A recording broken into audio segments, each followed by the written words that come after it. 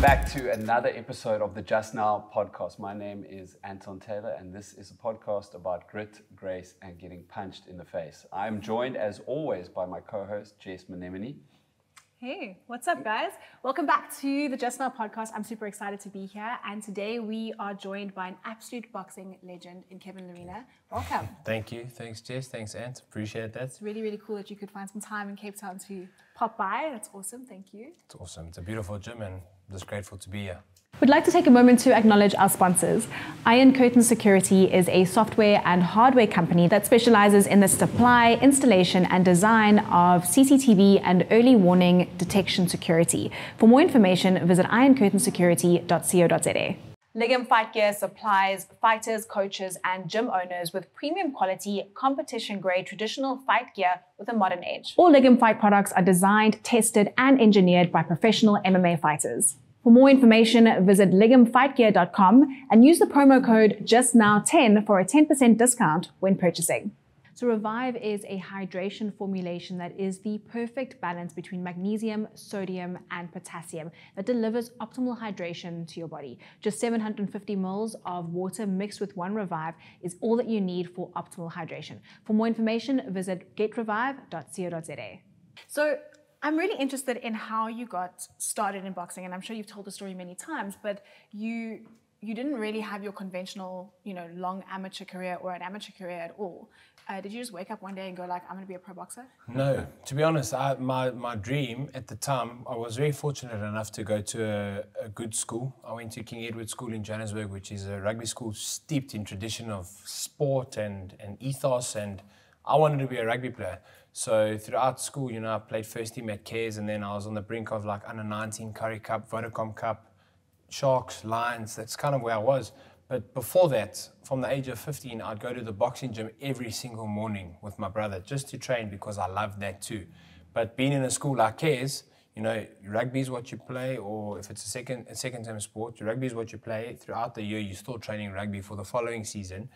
And obviously rugby was mainstream, but I always had a passion for boxing. I would always go to the gym every single morning to train before school without fail. When my brother went to the gym as a normal client, we had a boxing trainer, he'd go to the gym, he'd take me with him. And that's kind of how I fell in love with the sport. I didn't think I'd become anything, I never thought that I'm going to be a professional, but I love the sport and I love to fight, to be honest. And this channeled my energy the right ways when I turned pro at 18 years old. But how it unfolded, it's a crazy story. I mean, you've said how many times people have asked me, and it's just hard to pinpoint why boxing. I don't know, boxing chose me. That's the best way to put it. Boxing chose me. And I was fortunate enough to meet Peter Smith as an 18-year-old boy. And I say a boy because when you're 18, you're just a kid. And he literally took me from grassroots level and made me to the champion I am today.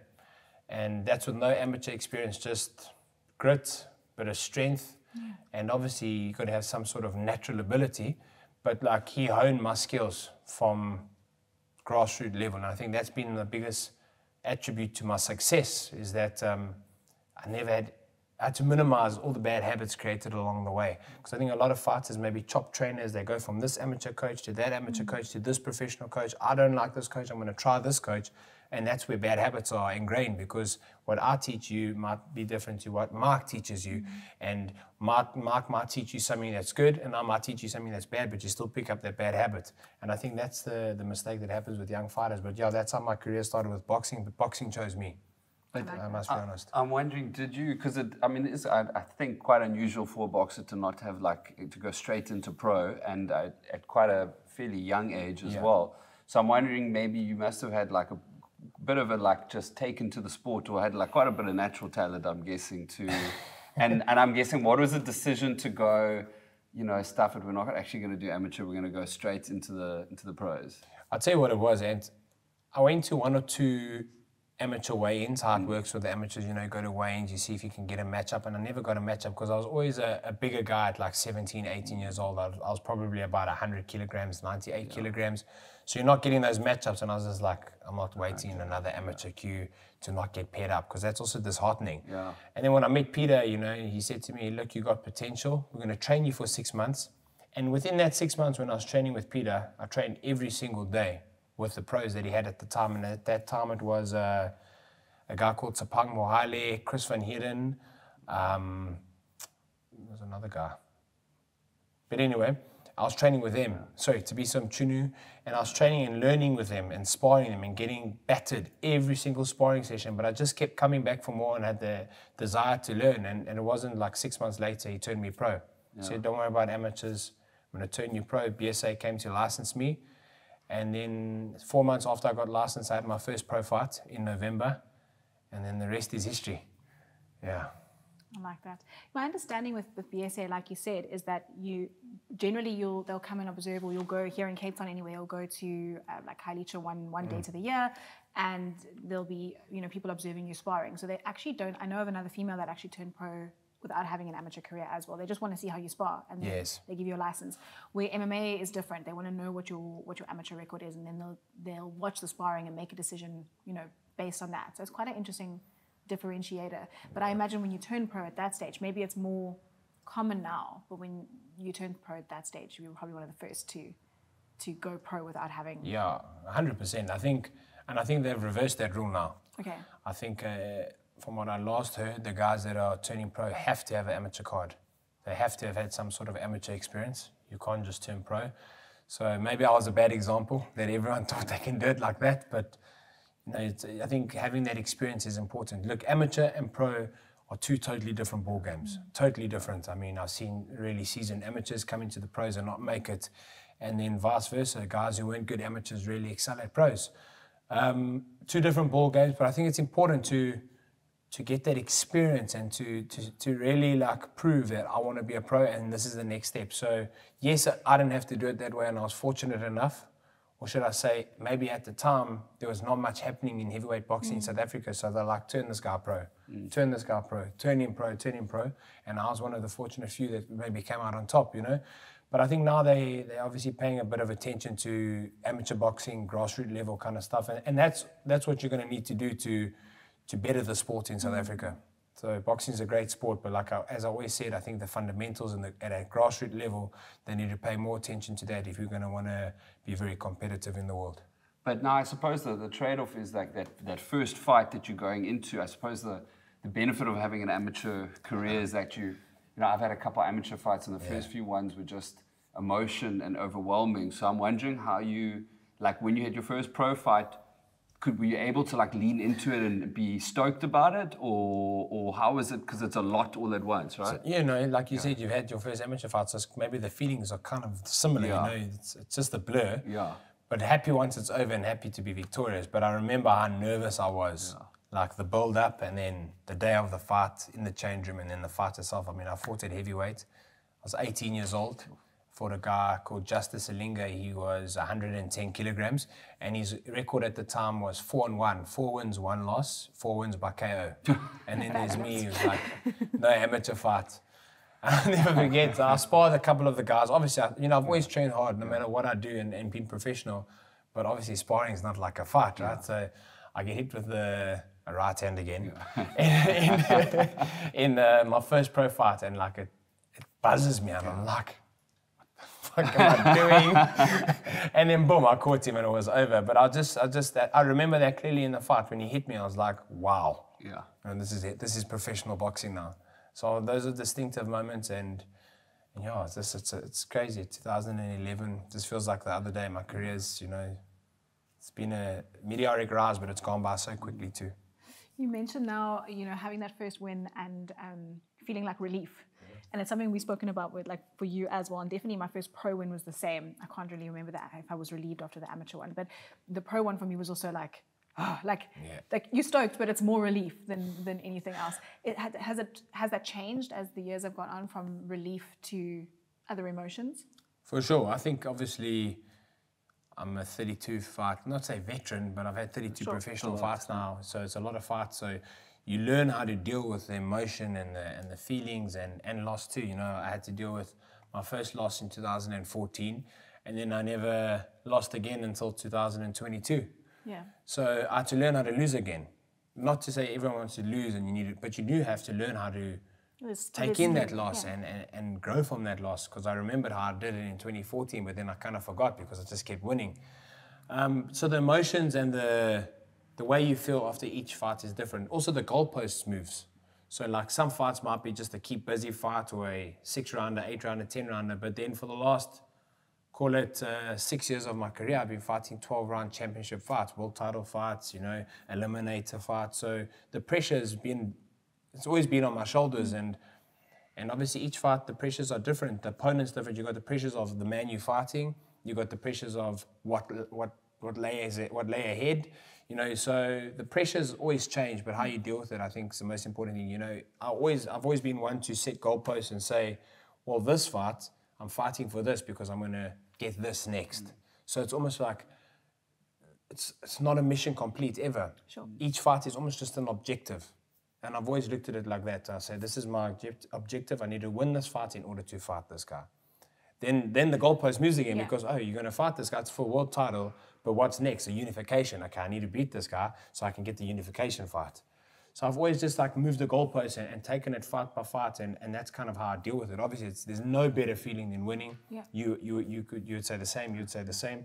It's an amazing feeling. It's surreal. But I've always been one to want more. And I think maybe that's been part of my success, is just wanting more, that hunger to achieve more. It's never enough. Yeah. I've got 2 questions. I can hear you have got a burning question. But I've got 2 questions that are linked together. The first is you mentioning your losses and how you had to learn to lose again, and then what you take from that. So I'm curious, what were your takings from your losses? But then also you mentioning that there's no better feeling than having a win. And at the same time, you've always got this goalpost that keeps moving. We've spoken previously about that feeling like absolute dog shit, like a week after a win or a loss, like that adrenaline, that dopamine dump that happens, you know, afterwards. So can you relate to that, and how have you dealt with that? So I know I'm asking you a load of like multiple questions here, but they're kind of related. Okay, let's go about the dump first. It's so real. I mean, it's weird. Like my last fight, I came off a loss in December 2022. This was a big fight for me, you know. It's kind of like a make or break fight, and it was a massive win, a complete shutout on the scorecards, eliminator fight, world title next, and then a week after the fight, I was like, I hit a downer. When I say a downer, it's like there's that emotional dump, that dopamine dump, whatever you want to call it. And to deal with that is like, go away, spend time with your friends and family. And that's after a big win. Yeah. And then after the loss, I felt with my loss, because there was so much controversy, the first week or 2 after the loss, it didn't really affect me. Week 3. But then when I sat down and I was like, I realized, and I took everything in, and I realized what I actually lost. It hit me, and I was like, how am I going to deal with this? What am I going to do? You know, a lot of people are like, well, hang out with your friends, go train. No, you got to deal with it. How everybody deals with this is unique. How you deal with something and how you deal with something is totally different to how I deal with something. So I think it's staying true to who you are. And then I think I've always said to myself, well, I know what I want to achieve, and I know the reason why I do it. My why. You know, your why plays a major role in winning and losing. Yeah. Because your why never changes. I mean, that leads me, because I think probably then before fights, maybe everyone has a unique way of managing the feelings that come. But I'm wondering if you've obviously had a lot of success. So if you've had like a particular way of, because I'm sure people who listen or watch, either maybe they might have fights, or it might be something in life that they're like nervous about. Yeah. And like, I don't know if you could say if there's a particular way that you've sort of put yourself in a position when, you know, you go into things and you fought in huge arenas where I'd imagine, you know, it's normal to feel some kind of nerves, and what you've done to kind of like to not let the nerves get to you. I think nerves are a good thing, and nerves are very good. They're important. Channeling them the right way. Yeah. I think that's the biggest thing, and using them for you. I think if you're going into big fights, or any fight for that matter, and you're not nervous, there's a problem. Yeah. Because you got to ask yourself, why are you nervous? So I always say to myself, well, I'm nervous. I don't want to let my family down. I don't want to let my children down. I don't want to let myself down. I don't want to let my supporters down. But at the end of the day, you know, you got to channel those nerves and say, well, I'm going to use these nerves to put a beating on this guy and to execute the perfect game plan to beat him. So I think it's just about channeling your nerves and not letting the nerves sap your energy, because that's real too. Yeah. So I do kind of like, I'm very lucky in a way, being a medic and being a paramedic, you know, you have to have that on-off switch. So I can switch off very easy from boxing. Like I come, I spar, I think you've been there, I do my work, And then I get out the ring and the switch is off. The work's done. I don't think about boxing the rest of the day. Do you think that helps having those other things? I mean, we've spoken about how we compartmentalize our lives with lots of different things. Do you think that the fact that you've got these other elements is not just all boxing helps? It keeps you busy, but if you don't manage your time and, how do I say, it keeps you busy, but it can also distract you. Yeah. You kind of got to be realistic and say, well, hey, I'm a professional boxer. This is what I do in order to be a success. So I can't be doing this, and this, and losing on the boxing. So I'm always like, as long as my boxing work's done, I can do anything else with it, you know, anything else goes. So I think the most, you know, it does take you away from the sport and puts life in a different looks at life at a different perspective for me, because, you know, it's obviously dealing with other things. But then there's the side of it, if you're looking at hormones and cortisol dump and all that kind of stuff, adrenaline dump, you're going to have that when you're a paramedic or you're involved in that type of industry or tactical medicine or whatever it is. So you kind of got to be careful. You know, when I'm preparing for a fight, I'm preparing for a fight. I'm all in. Yeah. But having said that, it's not like I walk away from boxing if I don't have a fight and I don't train, and you know, I'm always grinding. Put it that way. I'm consistent and doing the paramedicine stuff and the other business stuff that I do. It just adds to Kevin, because I've always wanted to be.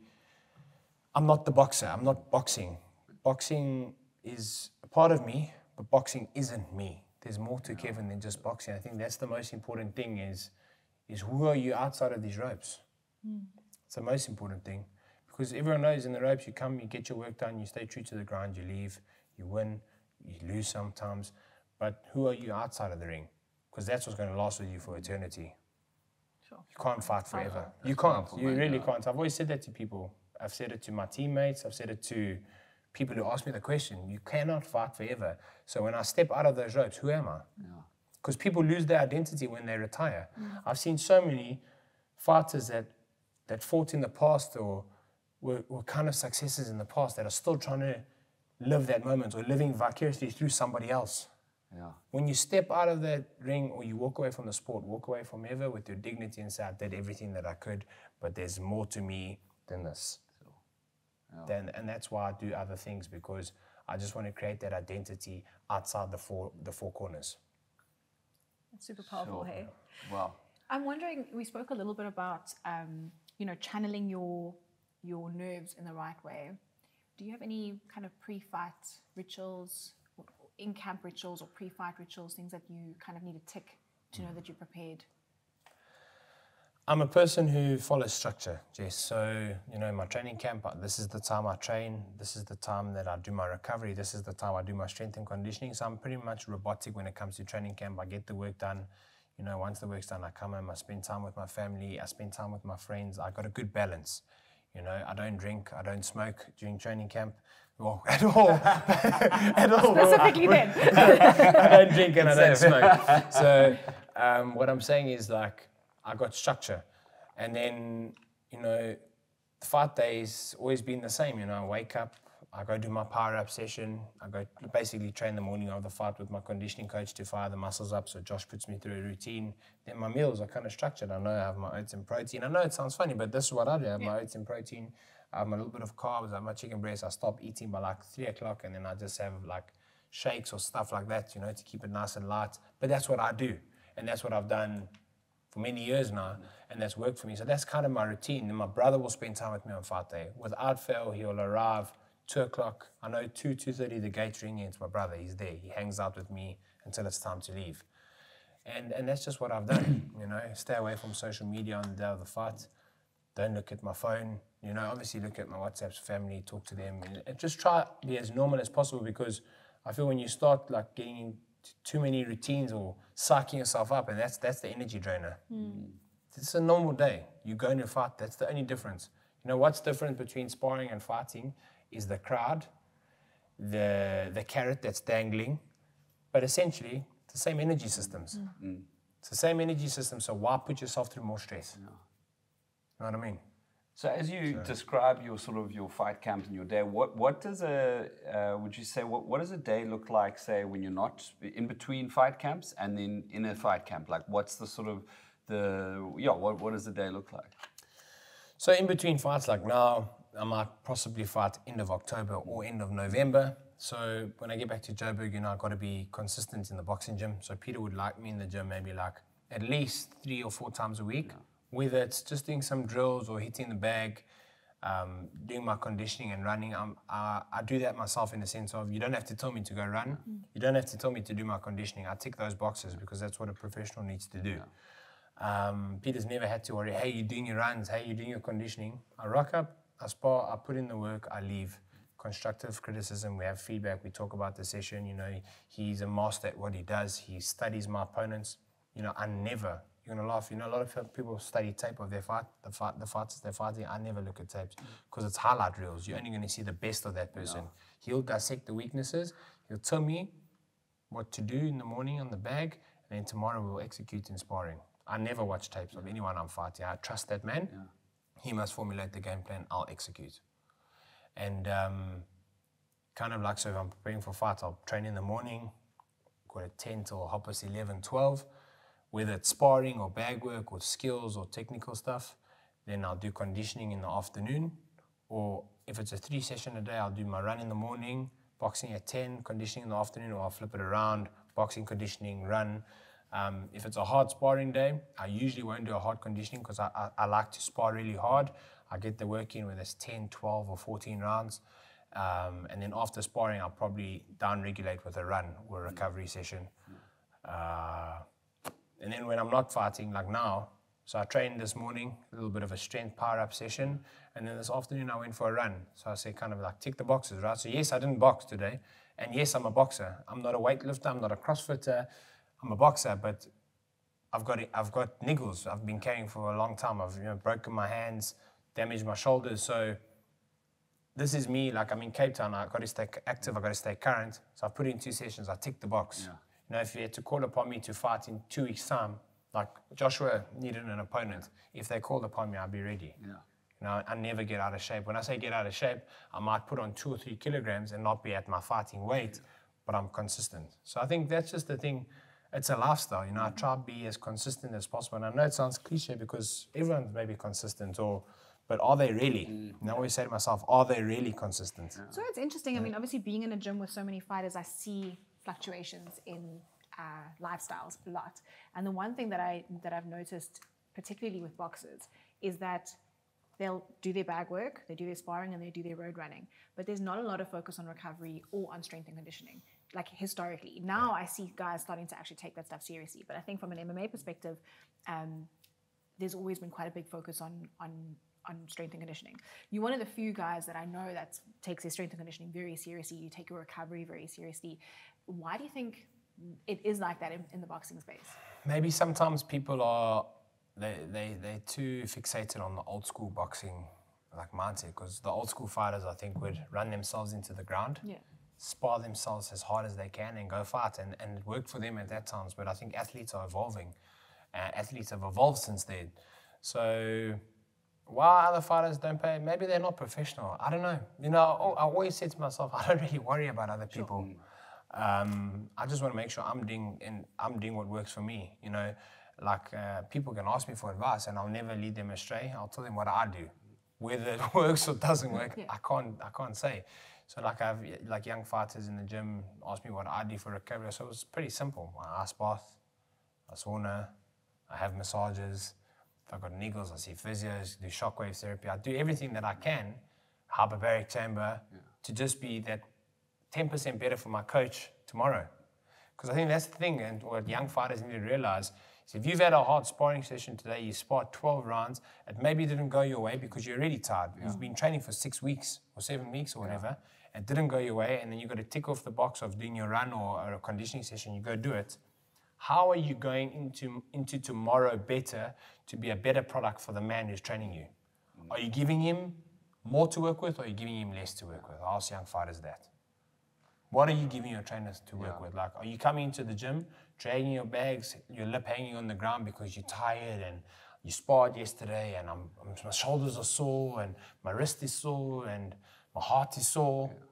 Or are you coming to the gym tomorrow saying, Coach, I'm here. Yesterday's over. I've recovered. and give you a little bit more today. Because, you know, that's what your recovery is doing for you. You're showing the man who's honing your skills respect, because you're giving him a better product to work with, to build on, should I say. That's how I look at it. That's me. But is that something that you've always looked at like that? It's something that, you know, we interviewed Dricus du Plessis recently, and he's obviously the leader very much in his gym, also trying to get up-and-coming fighters to kind of level up, and something that he spoke about, that he sees himself every day as having to win the day, win the sparring session, and not be mediocre in that session. And he said he often feels that he has to, you know, bring the guys up with him. And from what you're saying now, it sounds like you kind of have that role in your gym as well. How did that? Have you just kind of always been the leader? I haven't always been the leader, obviously.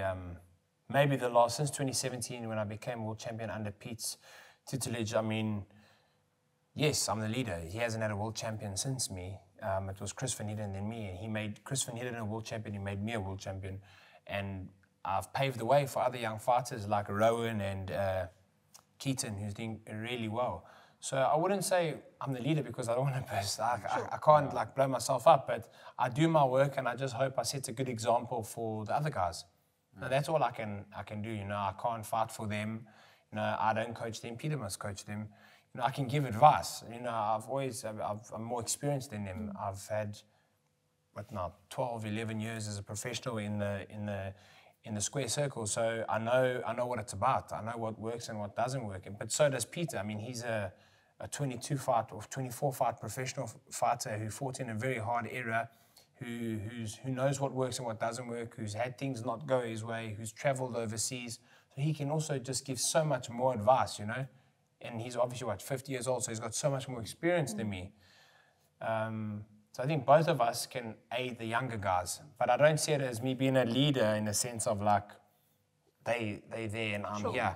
But there's a level of responsibility. Like, yeah, I think they do look up to me in a sense of numbers don't lie. You know, what I've done for the sports as a sportsman or a boxer from South Africa, it hasn't been done really, other than Brian Mitchell and a few other champions in the past. But if you're looking at revolutionizing the sport in this new era, I think we're paving the way for them. And I just hope that they see what I'm doing, because they can't be like me. I've always said that I can't be like Mike Tyson. I cannot. Yeah.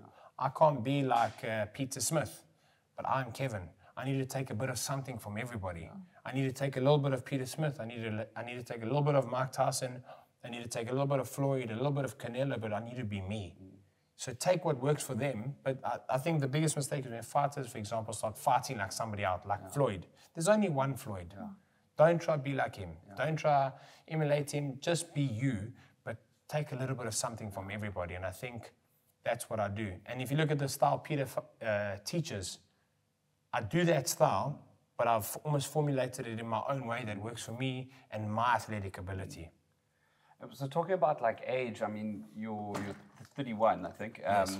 Which is, I think, particularly by boxing standards, quite young still in terms of, you know, you can, if you want, I'm thinking of what Bernard Hopkins, I think, won a belt at 46. George Foreman as well. Yeah. 50. And geez, and the bigger guys, I think, have more longevity. Yes.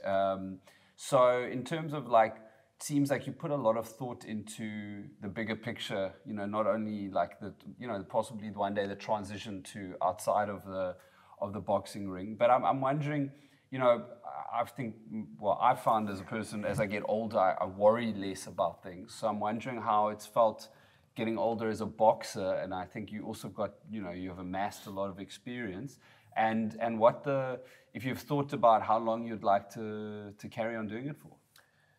Valid question. I don't think you should put a cap on your career, because almost like, well, you're wishing it to an end at this specific time. But in a perfect world, I said I want to box for another 4 years. Okay. See what I can achieve in the next 4 years. But I said that 2 years ago too. So, I mean, I'm not, I don't feel that I'm losing the spring in my step. I feel like I'm in my prime right now, you know, in terms of ring craft, skill, strength, you know, and wisdom. I think that's the biggest thing, is experience, ring experience and wisdom. So, but I think you'll know when the time is up. And I think that's the key. The biggest thing for fighters is to know when to walk away. Yeah. And I want to walk away on top. So that's one thing I can say. So when the time comes, I want to walk away on top. Yeah. I don't want to be a journeyman. You know, we've seen a lot of greats in the past, international and local, taking fights because they need the money. I never ever want to do that. You can put that on record and put it on paper. I'll walk away way before then. You know, got dignity, got pride, and you know, I don't want my kids to be watching their dad get beat up on because he needs money. Yeah. And I'll never be that type of fighter. That's why there's life out of the square rope, the four corners. But yeah, you'll know when to walk away. I think that's the key. It's knowing when to walk away. I think you'll know when you lose a bit of that timing, that speed, that precision, that explosive power. Yeah. And when that starts slowing down and starts happening, walk away. Yeah. But on top. Yeah. But on top. Yeah. That's the biggest thing, walk away on top. No, don't walk away after 2 losses. And if you have those 2 or 3 or 4 consecutive losses, walk away too. Maybe it's A lot of guys just hang in there. Yeah, because Hang in obviously the there. goal is you want to finish on top. But like if you Yeah. have the sudden decline, I feel like some fighters are chasing that. I need to get back on top before I retire. But sometimes that doesn't come, right? No, the top's gone, the ladder's gone. It's been taken, the carpet's been swept from underneath you. It's over. And I think that's what a lot of happens to old fighters, that they can't walk away. So they've been forced to walk away, but they never leave it behind, you know. And I just look at it, and I observe people and their characters, and especially other fighters and older fighters, and I can see like a lot of them just can't walk away. And I don't want to be that person. I really don't. I want to be the guy that's walked away. I left it all behind, you know, and I did what I could in the time that I was given, you know. Everybody would want to have done more. Yeah. You know, there's anything in your life, in your filming career, whatever it is, in your fighting career, if you had to call it quits now and you look back, so could I have done more? Of course there is. Yeah. There's lots. We hungry to be successful. So there's always something you could have done more or done better. But you got to know that the time you're given, that's what you achieved in that time frame, and then walk away. You know, there's a lot of guys, I mean, I think have done well. And they're just seeking more. You know, don't look at like the exhibition kind of stuff, like what Floyd's doing. I think that's very different. Yeah. You know, he's a legend, but he's not going out there to fight Crawford or Errol Spence because he knows what will happen now. He'll lose everything. His name, that legend status, because they'll beat him. Yeah. So he's doing exhibition stuff now. That's two totally different ball games. Yeah. But I mean, like as a purist, the pugilistic art. Walk away in your rankings, within the rankings. If you can't, if it's not going for you, walk away. And that's just what I've always said that I'll do. So whether it's 4 years, 2 years, or 10 years, you know, maybe I'm still going strong by the age of 40. Yeah. You never know. Yeah. You don't know. And I don't want to put a cap on it, but I said in the perfect world, I think I want to be 34, 35 years on and achieved all I can in boxing. And I think we're kind of there. Yeah. Yeah. Because like what's there more to achieve? Okay, I almost won the heavyweight world title. Almost got the massive fight with Usyk. Now I've been given another opportunity to fight for a world title. Maybe have a crack at the heavyweight world title again, and then call it a day. Yeah. You know what I mean? There's not much more you can do. What do you want to do? Well, I noticed it's some fighters, it's maybe less about money, as I think when you're the fighter in the ring, you're the man or the woman, and you get so much attention. And I feel that sometimes guys struggle for the spotlight that's not on them, and whether it's like telling you about what they achieved or something, and sometimes you want to say, I respect you, what you did was great, but you know that was then, and sort of let people have their. So I think it's not only the money. I think it's that the being the main man. You know. That's exactly yeah. it. That's exactly it. People. They miss that feeling. That feeling of being the man in the arena. That's the feeling they miss. So maybe, I don't know, like when I reach that point, am I going to miss it? I think, of course, you know, when people are cheering your name and the ring announcers announcing your name with all your credentials and accolades, and you're going to miss that because that's what fuels you. But that's why I said when I walk away from the sport, I want something out of boxing. You know, there's more identity to me than Kevin the fighter. You know, there's Kevin the fighter, and I'm grateful for that guy. But there's more to me that, you know, you can establish something away from the sport. You know, you this businessman, or you this business owner, or you this medic. Oh, I remember I watched your fights back in 2010, 2012. But like you'd speak to other fighters, no, I watched you fight You know, the late Corey Sanders, I watched you fight Klitschko. You know, but you don't want to be Corey, you know, like Corey's not a good example, he's passed away, but you don't want to be thinking, well, what if, could have, I want to be that guy, I want to fight Klitschko again, but you're 55 years old, you know. That happens to boxing people and fighting people. There's always that thrill of, I want to have another go. And it's passion because it shows like you're a warrior. Sure. You know, male or female, you're a warrior. You'll never quit. There's no quit in any fighter. Well, there shouldn't be, but there's no quit in anyone really. You know, you see a lot of champions from yesteryear like, I'll kick his ass still, but the guy's 65 years old. But that's the inner spirit. Sure. That's the lion, the fighting lion talking. And you'll never lose that. But I think the biggest thing is walking away from the sport. The right time. The right time, brain intact, being sharp, you know. Made my kids proud and not let anybody down. That's just the goal. So you mentioned Mayweather briefly, and I've often wondered, like, you know, these top level fighters that walk around with security detail, and I've often wondered, like, what kind of security detail do these big fighters have when they're like themselves like pretty dangerous humans? So I know when Mayweather was here, I saw there was an article and you were on his security detail. So that answered my question, like, other dangerous fighters. But what was that like? It was cool. It's a cool experience. You know, Floyd's very different. You know, he's the highest earner of all time, and I don't think any fighter, combat fighter, will surpass what he's earned. You know, over $1 billion in revenue. It's a lot of money. So he walks around with the security detail. I think it's purely for crowd control, because I noticed that because of who he is and how well he's done and how famous he is, people just flock to him. So, like, imagine you walking with your partner through Santon City and there's about 150 people storming you for photos and being a pest. You kind of need that. I was just grateful to do it because of the boxing. You know, Floyd knows. We spoke about my fight with Dubois. We had a good chat about that, and I mean, he took my number. We conversed, and you know, he's just a fighter. You know, but he's a very successful one. So there's that thing again, like taking that little something from someone. You know, he's a superstar. Now, I was fortunate enough to watch him train for Pacquiao and for Andre Berto. I went to his gym. We were there for 2 weeks, myself and Sean Smith, Peter's brother. And I was afforded the opportunity to watch him spar and to see him prepare. And that was also a big eye-opener for me, because when I came back to South Africa, I was like, we don't know what training hard is. Wow. Oh, really? You know, that guy sparred 15 rounds, 5 different sparring partners, and he never got out. That was one day, 15 rounds, 5 different guys in. Fresh legs, fresh legs, fresh legs. The other day, he sparred 45 minutes non-stop. People coming in, rolling out, coming in, rolling out. He didn't have a single rest.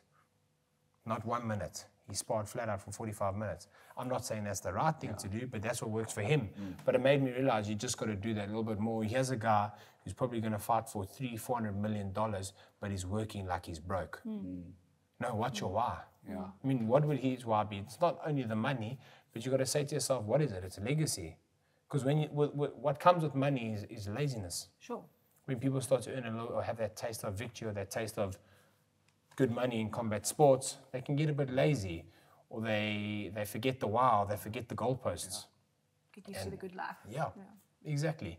And I think you got to commend him for that. You know, the money he was earning and still earns, to still stay dedicated, consistent, and a master. He's a master at what he does. People don't, the purists will appreciate it. To people who don't really understand the sport won't really, they're like, oh, he looks a bit boring, he doesn't knock people out. He's a purist and he's a master at what he does. And I don't think there'll be another defensive genius like him for many years to come. You mentioned your fight with, that you guys spoke about, your fight with Daniel Dubois, which was, I think, 2 fights ago. Look, it was an entertaining, it was a hectic fight. And, you know, obviously as a supporter, you know, but it was proper, the man in the arena, huge stadium. What was that whole experience like? You know, we spoke a bit before filming. I mean, it must have been a lot, It was a lot to take in, you know, just the build-up alone, the media, the press conferences, the tension, and then the fight itself. So it was a hell of a lot all in 1 week compressed. The build-up was massive, you know. Sitting like this next to Tyson Fury at a press conference. know, if you go watch back at the footage, you know, banter talking about Big Kev, Big D, they're going to put on a big fight. It's crazy hearing guys that you look up to talking about you. Because they know exactly who you are, coming up to you saying, are you going to come help me when I fight Usyk? You're going to beat this guy, just be careful, he's got a punch. It's crazy. Like, how does this guy know about me? How does he watch me? But you'll be surprised that people know, you know, you don't give yourselves credit coming from the little country down south, you know what I mean? People know exactly who you are and what you do. It was just a lot to absorb, but amazing at the same time. It was just like South African boxing, international high-level boxing. You know, it's crazy. Like, to come to a weigh-in and it's packed. The weigh-in's got more people that are at Empress Palace when you fight. Wow. It's crazy. That's crazy. It's crazy to see Tyson Fury, but you're the co-main event, so they're seeing you too. So ride on it, you know, use it. Yeah, it was cool. And then obviously the fight didn't go our way. It could have gone our way, but it didn't go our way. So we learned a lot. But just the arena, 70,000 people, or whatever, 68,000 chanting, looking up at Tottenham Stadium, like sold out arena, full. It's surreal, you know. And I'm very fortunate enough to have been afforded that opportunity. But we worked hard for that opportunity. You know, you're fortunate you've been afforded it, but you worked hard to get that opportunity. And I'm grateful that I got to step into that arena and be that man in the arena. And then obviously the result didn't go my way, but there was obviously fate or divine intervention for some other plan. So that's the way I look at it. And, you know, I'm better after that loss, you know, came back victorious, which shows that, you know, literally the saying of when you hit the canvas, get back up, dust yourself off and carry on. And that's what I had to do. And I think hopefully I've made a good example for other young fighters or individuals in life that you're going to get knocked down, but it's what you do next that counts. So you fought across 3 weight divisions. Yeah. I wasn't sure if there was another one. And at cruiserweights, I'd say from a height perspective anyway, you were pretty much the same. Like, you're quite on the smaller side of heavyweight. Certainly from a height perspective, I think you make it up wide. But was there a big adjustment that you had to make going up to heavyweight? And I know I asked you off camera about, you know, where's your favorite weight division to fight, and you gave quite a good answer, so I'm interested in both. Okay, so as a heavyweight, I'm small in height. In stature, the modern day heavyweight, yes. Sure. If you look at guys like Evander Holyfield, George Foreman, Mike Tyson, we're all kind of the same size. Mike Tyson, 5'11", 98 kilograms. Holyfield, 6'1", 100 kilograms. George Foreman, 6 foot, and they called him Big George Foreman, 6'3", 110 kilograms. Well, I'm 6'1", 101 kilograms. So in that era, I'd have been an okay size. In today's era, I'm small. Joshua, 6'6". Tyson Fury, 6'8". Maurice Vach, 6'9". Deontay Wilder, 6'7". Dubois, 6'6", and then me, 6'1". So I'm Usyk, 6'3". So I'm a smaller heavyweight, but yeah, I think what heavyweight suits me best. Well, I was always the bigger cruiserweight and beating up on guys, and I felt I overpowered them a lot, which is true.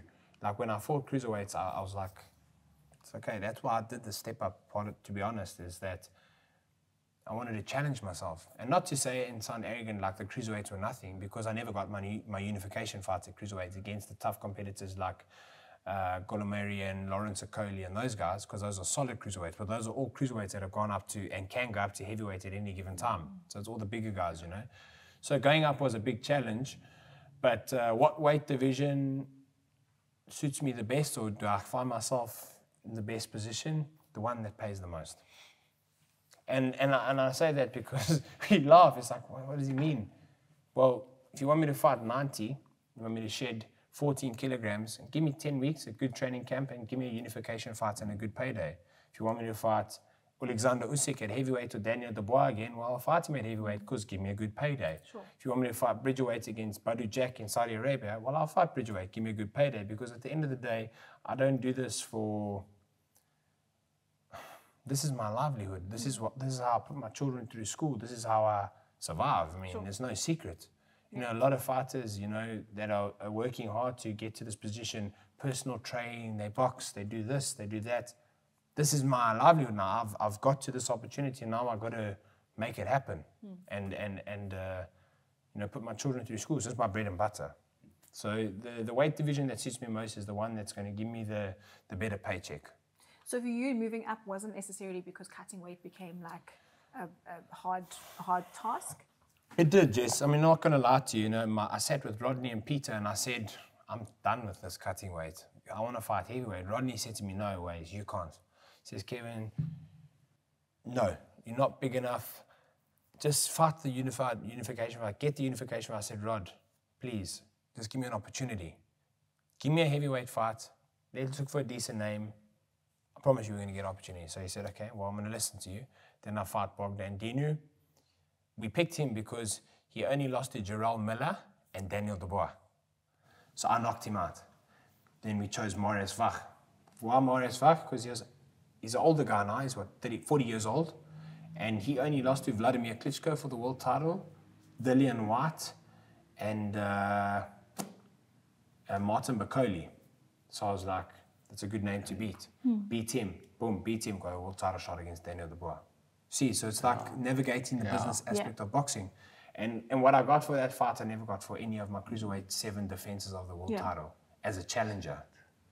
So you know what I mean? Yeah, there's money in the heavyweight space, right? Exactly. The glamour division, the pinnacle. Yeah. It's just, not to take anything away from the smaller guys, but when people talk boxing, you talk heavyweight boxing. You know heavyweight fighters. People want to watch heavyweight fighters because you know it's explosive. Someone's going to sit, most of the time, someone's going to hit the deck, if not both of us. Yeah. so it's exciting. That's what sells, and what puts asses in seats is what makes the money, and heavyweight boxing does. So. Yeah. But I mean, it's so different to all the other weight categories because there can be wild discrepancies in the size of people, and I'm wondering what it's like against these guys. I don't know which is worse: people who have a lot of height, or the size, the weight difference. But what it's like fighting some of these monsters. It's a good question. I find it a lot easier to fight the bigger guys, the taller guys. Yeah. Now take Dubois out the equation because he's a very strong puncher. Yeah. But a guy like Marius Vach and Bogdan Dinu are much bigger than me. Yeah. I mean, I look like a dwarf against Marius Vach. He's 6'9", 130 kilograms. But he was slow and he was sluggish. So I use that speed advantage to beat him. So it's different. I mean, like you'll get into my last fight now against Rad Murray, the same weight as me. It's almost like tail of the tape was exactly the same. 6'1", 101 kilograms. He had 31 fights. I had 31 fights. It was kind of like a 100% matchup. It was quite a hard fight because he's my size. So my size, he's fast. So he's got a good counter puncher. He's faster than those bigger, slower guys. And he's got a decent crack on him. He's got a 26 win KO ratio, 26 KOs in 31 wins. So it's a big KO ratio. So he's got that power, he's got speed, and he had ring craft. So it was one of my harder fights. And he's not a big guy, he's not a 6'5" monster. So it's all relative. Like, I mean, what the bigger guys bring to the table is that sheer force, that thud. It's like a heavyweight punch. There's weight behind the punch. When they're just turning that punch over, there's like 130 kilograms of force there. Yeah. Versus a guy who's only 100, but he's explosive and he's stinging you on the chin all the time. It's different. It's hard to explain it, but it's different. It's all relative. So you've mentioned Floyd Mayweather, you've mentioned Tyson Fury. You've kind of touched a little bit on Mike Tyson here and there, but like if you were to name a big boxing idol for you, who would it be? In today's era or the past? Your choice. First name that comes to mind. Mike Tyson, of course, he's been a small heavyweight, he was explosive, he was dynamic, but his antics out the ring is not something I want to adhere to. so then you look at a guy like Canelo, but he's a smaller guy, a lot smaller than me. So Mike Tyson and Evander Holyfield, I think Evander Holyfield was also, remember, he was a cruiserweight that went up to heavyweight. Hell of a high work rate, punches in bunches, knock big guys out, and he could take. I mean, he could take a hell of a beating. So Evander Holyfield is somebody I look up to and a style that I watch. But Mike Tyson being small and explosive, but he's also a freak. So it's hard to just watch Mike and be like, well, I want to be like him. Yeah. He's a freak. You're not going to be like Mike. You know what I mean? Yeah, 100%. Are you allowed to, you mentioned that you might be, you've got potentially going to be fighting in a couple of months. I'm not sure if you can share it on camera, but because you... your most recent fight, you won, I think it was the eliminator in the Bridgerweight division, and there's potentially going to be a fight for you coming up. Yeah, so I got myself into the position to fight for the eliminator, which puts you number 1 in line to fight the world champion. I can't discuss names right now because contractually we can't discuss, but what I can say is I'm probably going to fight for the world title in November. Who against, I can't say. But it's been a good business decision that Peter, Rodney and I have worked on. And it's going to be good for South African boxing, and then it's going to be putting me in the right direction for that heavyweight world title again. I don't really like to talk on camera about whom I'm going to fight or what I'm going to fight, purely based on the fact that his team hasn't announced anything yet, you know, so I don't want to be the guy that announces ahead of him, you know, so to show respect to him as a fellow fighter. But what I can say, when I say him, it's going to be exciting. And well, we didn't think you were fighting a girl. Just saying. Him is in the fighter. And it's going to be exciting. But yeah, exactly what you said. Boxing, the business side of it is what we're dealing with right now. It's kind of, I'd say, 85% done.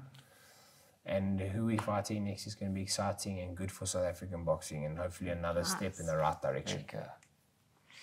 So you had a question about the whole Jake Paul, Logan Paul thing. Yeah, well, I was wondering, you know, I think it's almost a two-part question, how you feel about boxing, the sport of boxing at the moment in general.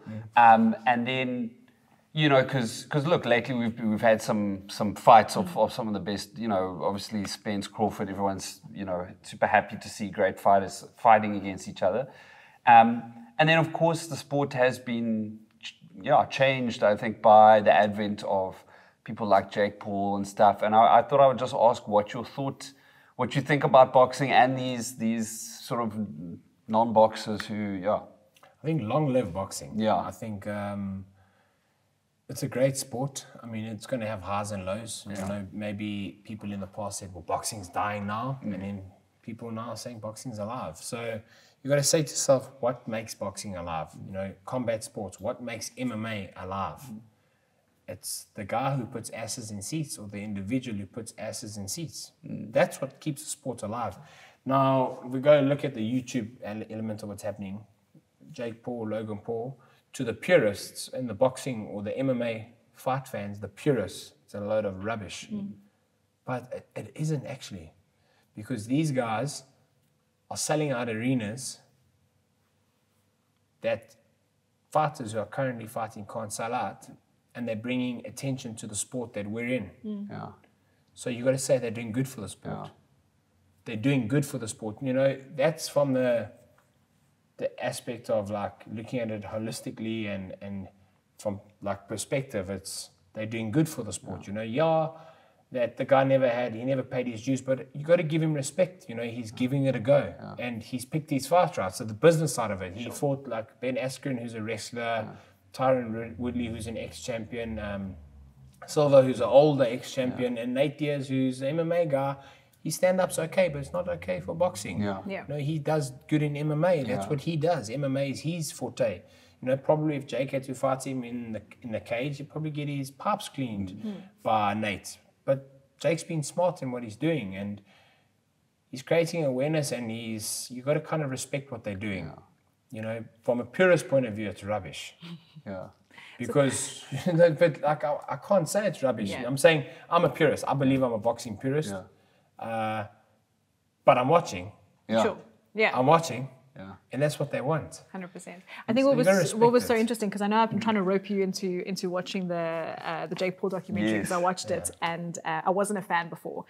I'm still not a fan, but I watched the documentary and I was like, I bought into a little bit. I think what's coming out for me, what you're talking about, is how important it is to have a strong why.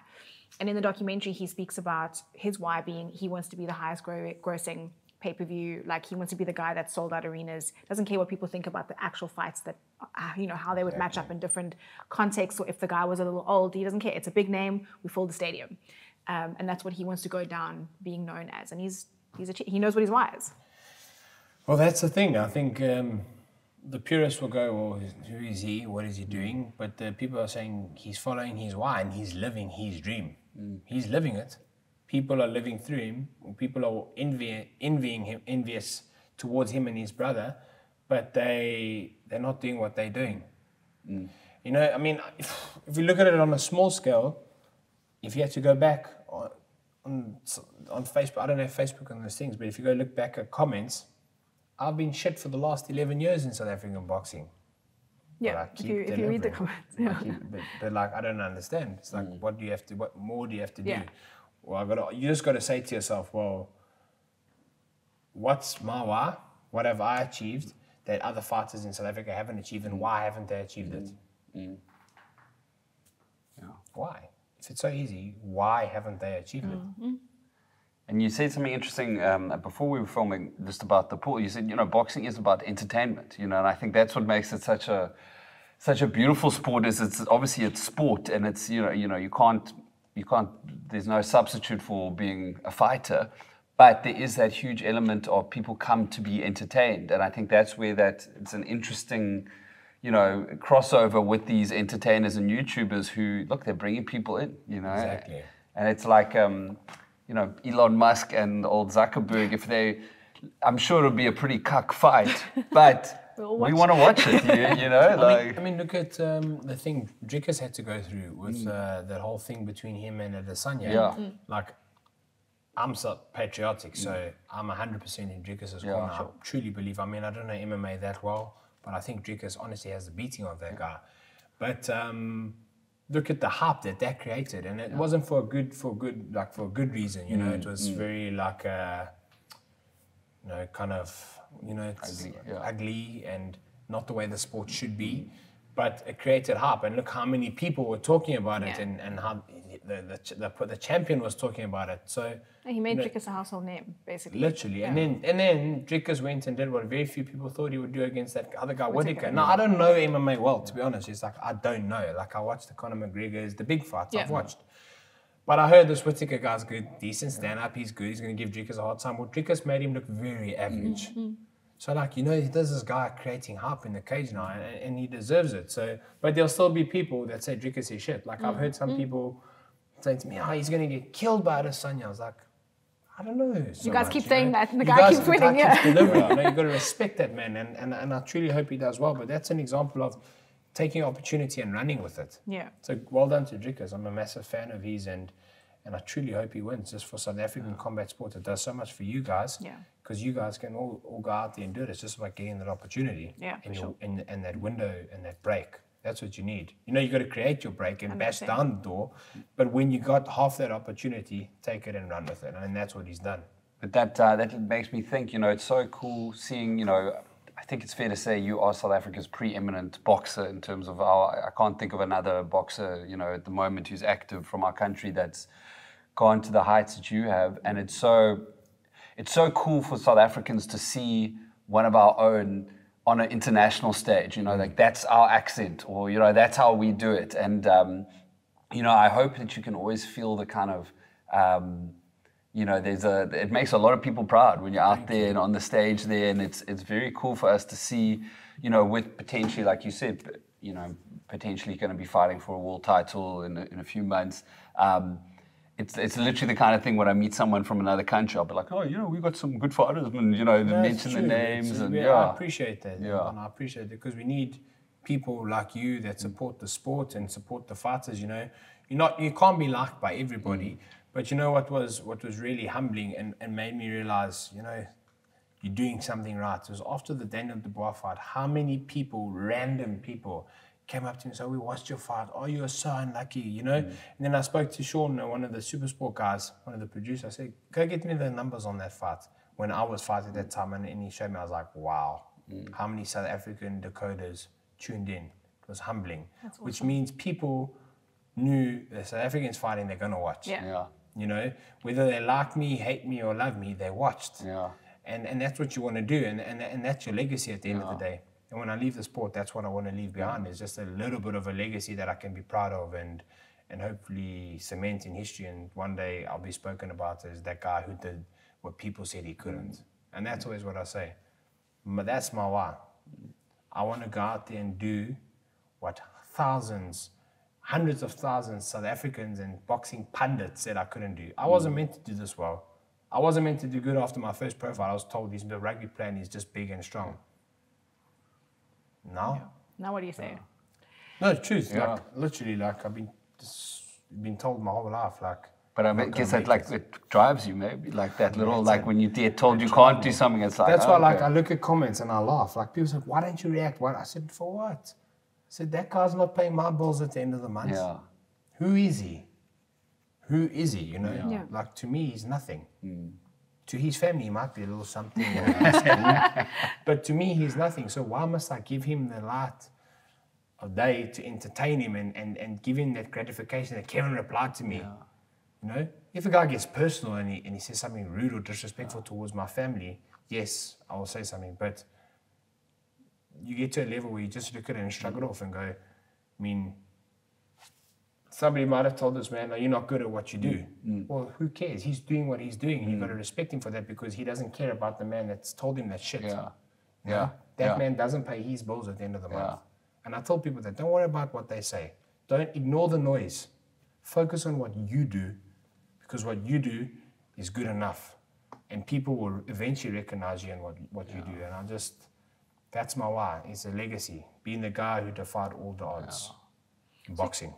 Kevin, just in wrapping up, because we're running out of time, if you were to, and I'm sure you have these conversations in your gym anyway, but if you were to give like up-and-coming fighters a nugget of wisdom to kind of motivate them in maybe not fighters, I mean, we speak about it as not just fighters that listen to the podcast, but guys that are females and males that are trying to make it in a sport or in a career, but are, you know, hit up with a bunch of challenges and potentially have thought about quitting at some stage, what would you say to them?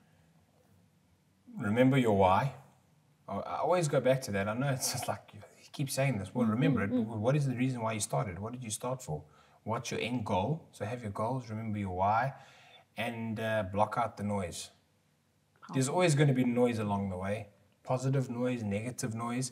Block out the noise and focus on your why and why you want to achieve that specific goal and the reason why you do it, because that will give you that sense of responsibility. Your why might be different. Your why might be, well, I want to be on the biggest stage. I want to be famous. Well, if that's your why, then bash it out. If your why is, I want my kids to be proud of me, or my kids to one day say, well, that's my dad. He did this, this, and this. That's my why. So stay true to your why. Look your kids in the eyes and say, well, that's my why. What you told me is irrelevant. I'm going to keep going, because that's what it's about. It's just keep going, but also be realistic. Don't take shortcuts. You know, in whatever you do, whether it's acting or combat fighting or being a chartered accountant, if you take shortcuts and you start to slack on the job at hand, you'll fall short. So just stay true to the ground, block out the noise, remember your why, and have that reason. What keeps your fire burning inside of you? Ignite and light the flame, and it will become a roaring blaze if you channel the energy the right way. Well, I mean, not only has it been a very interesting chat, man, but I honestly, objectively, it's been very motivating. Like, I want to go to the gym tomorrow morning, bro. Like, literally, I'm like, we need to train harder. So I've really enjoyed it, man, and thank you so much for making the time, for being a humble guy, for sharing like your experiences and just being so open, man. It's really been a pleasure. Nothing to hide, and I always said that if I come onto shows or radio shows, television shows, or podcasts, I just speak from the heart. Don't put on a front. This is who I am. If it sells, it sells. If it gets views, it gets views. But I'm always going to speak my heart, you know. I'm not here to sell a show, to put asses in seats. I'm here to talk from the heart. So knowing that you are in the paramedic and I guess combat space outside of the ring as well, our guys at Magnum had these amazing boots to send your way. So they're the ones Anton's wearing. I don't know if you want to lift those up. Thank you. So there. I know like boxers obviously have really pretty boots, but these are outside of the ring. And then Legum has some awesome fight gear to give you boxing gloves. Thank you. Cool. So these are That's just awesome. gifts to you to say thank you for coming on the show. Thank you for having me. It's been Thank you such for a having me. pleasure. Yeah. Thank All right, you. guys. Well, that brings us to the end of our time together. If you've liked this episode, please give it a share, subscribe to the Just Now podcast, and until next time, bye for now.